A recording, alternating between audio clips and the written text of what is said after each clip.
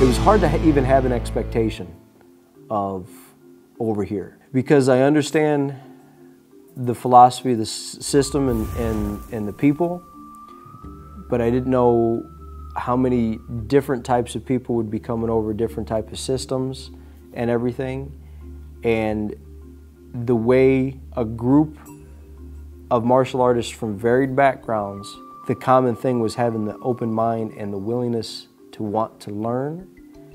That blew every training session away. Everybody, it was a long, hot day, and everybody, to the very end, you know, we're all dying, they're all tired, they're sweating, but to the very end, they wanted to learn and keep progressing and keep doing everything. And then, you know, I don't have this scenery here.